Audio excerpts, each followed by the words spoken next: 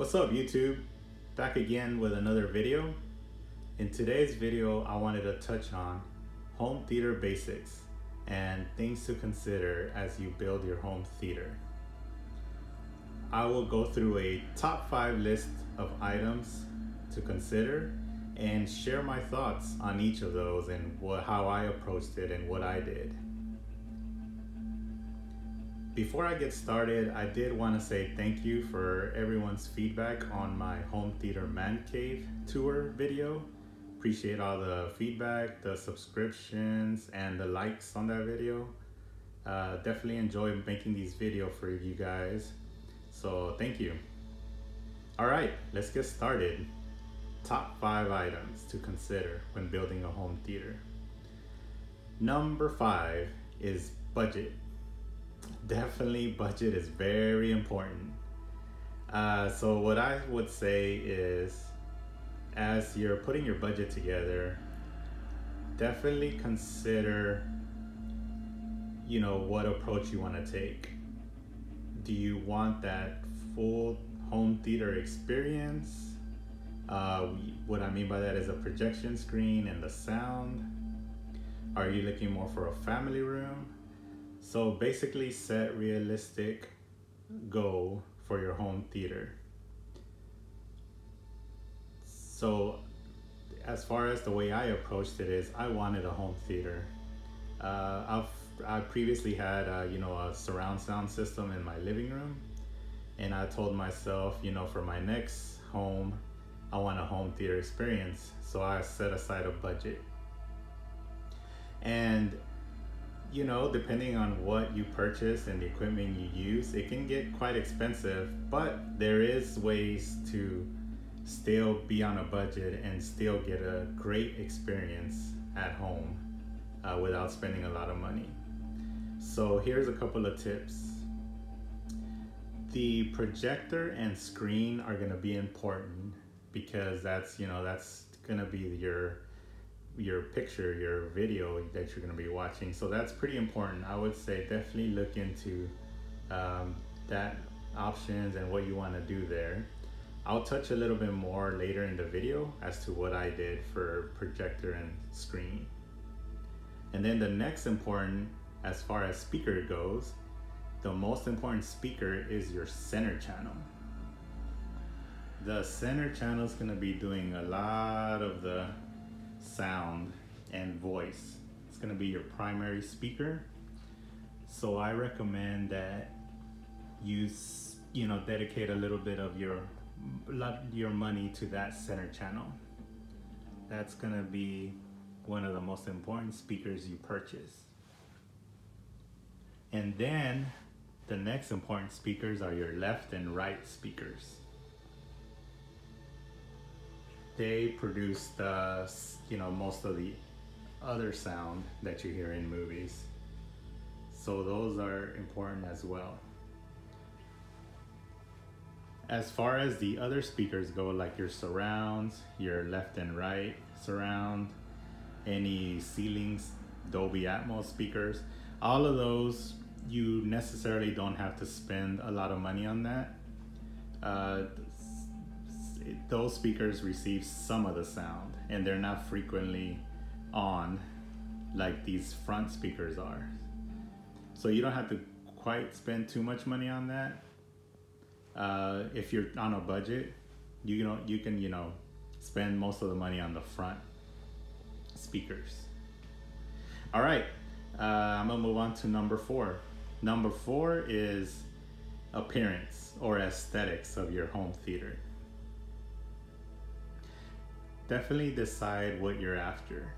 If you want your room to look like a home theater, do you want to go with a theme? Definitely just consider all that. That's important. For my home theater, I wanted it to look like a home theater, so I went with a dark paint in my room. And then also, since the room is a dedicated home theater, in other words, it's not in my living room, I wanted to do something different and give it a little touch, which is the reason I did a abstract sound wave along the back. So definitely, you know, look at different ideas. A lot of great ideas out there by YouTube members. Everyone, there's been some fantastic home theaters. So yeah, that's part of the fun, is building a home theater and making it your own. Okay, number 3. Now we get to the good stuff. Number 3, I'm gonna say speakers. Speakers is very overwhelming. There's so many options out there, so many. So here's the things to consider for speakers. The first question you ask yourself is, do you want ceiling mounted speakers? There's also wall mounted speakers. There's floor standing speakers. So that's a decision that you will have to make. And here's my thoughts on each of those to help you guys out. Ceiling mounted speakers. Ceiling mounted speakers, in my opinion, are meant to kind of hide the speaker. Like if you mount them up in the ceiling, you necessarily don't want to see the speaker. And that's very important for some people. You know, they want a very clean look. They want to just have the screen at the front and then try to get away from having any speakers visible. So that's an option if that's something you want to do. But as far as sound goes, that's not the best option. The speakers are still gonna sound good, but you know, the sound is being projected down instead of out towards the listener. So you're not gonna get the optimal sound with that solution. So I wanted to kind of give my thoughts on that one. And then wall mounted speakers. Wall mounted and floor mounted. I'll touch on both of those at the same time. So the perception after looking, you know, at different videos is you're gonna see that a lot of people recommend floor mounted speakers, towers, because they provide the most optimum sound. It may be true, but I do want to mention that wall mounted, like I have here, recess mounted, if you buy a good speaker, I would say you still get great sound out of it. Like this speaker here, it's the Klipsch LCR 5502. This speaker is meant for left and right. So if you get the right speaker, you can still get some great sound out of it, because this speaker is meant for that.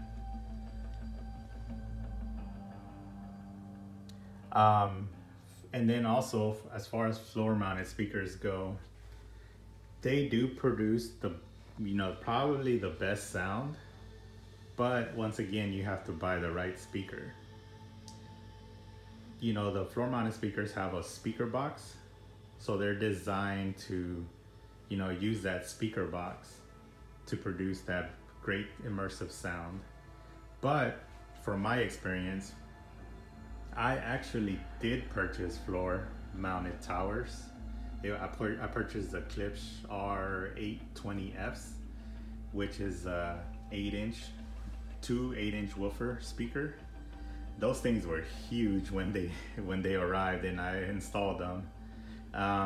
So one thing I noticed is they were real bulky in my room. My room is not that big. My room is like a 15 by 15, I want to say. And I noticed in that corner, I had it in the corner, they were huge.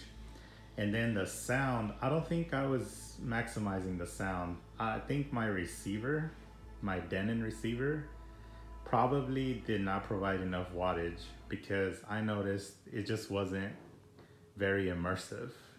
It did sound great, but I just didn't feel like it didn't blow me away. So that's just my opinion. Like as I mentioned, I probably didn't have the right receiver for it. So that when after listening to it, I was like, you know, I'm gonna look into other speakers, because it just didn't sound right to me. So I looked into these guys, the LCR.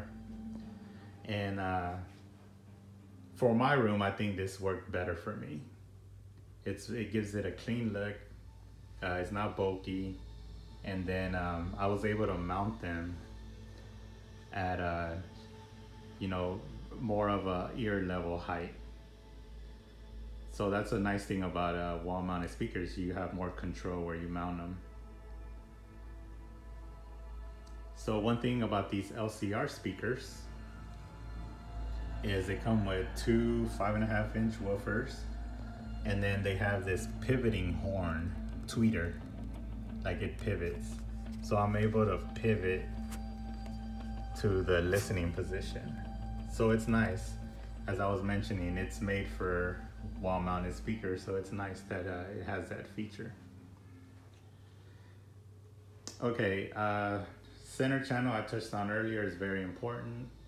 I would definitely spend some money on a great quality center channel. And then as far as the surround sounds, I chose the Klipsch surround sound that has this angle design, because the angle helps the sound go towards your seating area. As far as surround sound goes, as I mentioned earlier in the video, it's really up to you. You don't have to spend a lot of money on these. I mean, they make a lot of different options. Like the Klipsch line, they make the reference premiere line, and then they make the reference line. For the surrounds, I don't feel like you have to spend a lot of money for those. So it's really up to you what you're looking for. But definitely be careful and not purchase a surround sound speaker and install it in the front as your front speaker. So keep that in mind. You can, and I've seen it done, but you know, it's probably not the most optimum solution if you install a surround sound speaker as your front speaker. So just keep that in mind, do a little bit of research for that one. All right, I think I touched on speakers for a long time. Oh, one last thing on speakers. The subwoofer. The subwoofer, I think it's recommended to go with 2 subs just to even out the bass. I only have 1 sub at the moment. I'm pretty happy with the 1 sub. It sounds good in here. I mean, my room is not that big. It does sound really good. It shakes the room. I'm able to hear it from anywhere I sit. But, you know, in the future, I may go with 2 subs. Well, we'll see. We'll see how it goes. All right, next one. Number 2 is Projector. For the Projector, there is several options out there, and they can be expensive. There's probably the low tier, the mid tier, and a real high tier. Like, some of those projectors could get really expensive. And I'll tell you some quick differences between them all. So the reason for the difference in prices is, number 1, 1080p versus 4K. And then the next item is contrast. Contrast is important. Contrast is important depending on how your room is. Because if you're in a ambient light room, for example, like a living room that may have windows, then it's gonna affect your projector quality. If you have light in your room, any kind of light, it will affect your projector. But they do make projectors that address that with brightness, lumens, and contrast ratio, if that's your situation, if you have any kind of lighting in your room. Okay, for my situation is I have a dedicated home theater, so I'm able to just completely turn off the lights and watch a movie. But I still went with a nice mid-tier projector because you know, I wanted to go in as a home theater and I wanted to future-proof myself as much as I could. So I went with the Epson 4K 4010, which is, I would say, a mid-tier projector. It's actually really great for me because, like I said, this is a dark room. The lumens is great, the color is vibrant. That's the thing that really stands out for me with this projector. It's real vibrant colors. I would say as you're looking at projectors, check out the color quality and brightness and contrast. The contrast level for this projector is good. Probably not the greatest, but it's good. Like I said, if you want great contrast, you gotta spend some serious money. But I would say this is a good one as a mid-tier. I don't even want to call it mid-tier because it's actually really good. So I'll quickly show you guys on my screen. So this is what it looks like with light in here. See, I have all my lights on right now. The picture looks a little washed. You're still able to see it, it just looks washed. But check it out, when I turn off the lights, see that? Big difference. With the lights off, you get that nice vibrant colors, the blacks, contrast. It looks amazing. It looks as good as watching it on TV. Like, it feels like you're watching a TV. The technology today on projectors is amazing. They're very sharp. 4K projector looks sharp. You can read every single word, subtitle, everything real clear. So as I mentioned, I wouldn't even call it a mid-tier. It looks great with the lights off. Fantastic. Now I'm gonna move on to my number one is the screen. As we're looking at the screen, I'm gonna go ahead and jump on the screen. So home theaters, one of the questions you have to ask yourself is, do you want to go with a projection screen or do you want to go with a TV? Nowadays, TV's technology is awesome and the price have gone down dramatic. You can get 85-inch TV, which is kind of the biggest one that's, you know, available at a store. Obviously they make bigger ones, but it's probably like special order. So 85 I think is the highest one. If you get an 85-inch QLED, you know, not the low-end TV, but more of the upper TV, high-end TV, QLEDs or NanoCell or the X900 Sony's, you know, like those nice LED HDR TVs. The price of that TV, I'm gonna tell you, is pretty much the same price of a 4K projector and screen combo. The price is pretty much the same, slightly different, but very similar. So that's why you have to make the decision. Do you want to go with a TV or a 4K projector slash screen combo? You're gonna spend the same price. The TV's probably better in picture quality because of the contrast and, you know, like I mentioned earlier, high-end HDR. But the screen gives you that home theater experience. So they both have their pros and cons.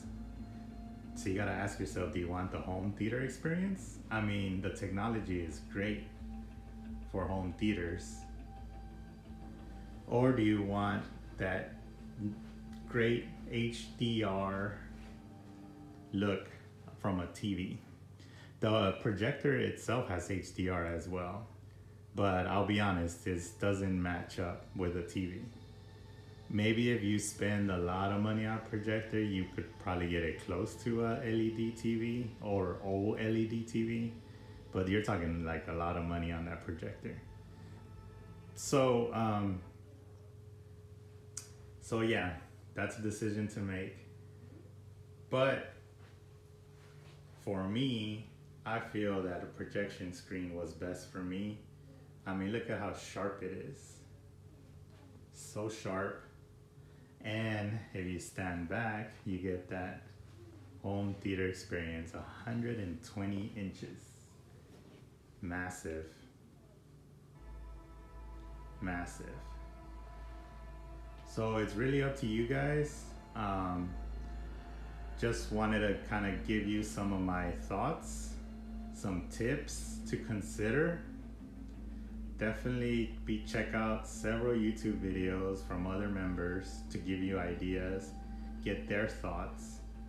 But hopefully I helped some of you guys out as you're building your home theaters. Kind of things to consider, watch out for. You know, I wanted to just be real with you guys and tell you, like, hey, as I mentioned, TV is a great option, but check out this option as well. So yeah, definitely wanted to help you guys out. But thanks for watching. I think that wraps up the video. Hopefully everyone enjoyed watching the video and appreciate it, and we'll see you on the next one. Thanks. Peace.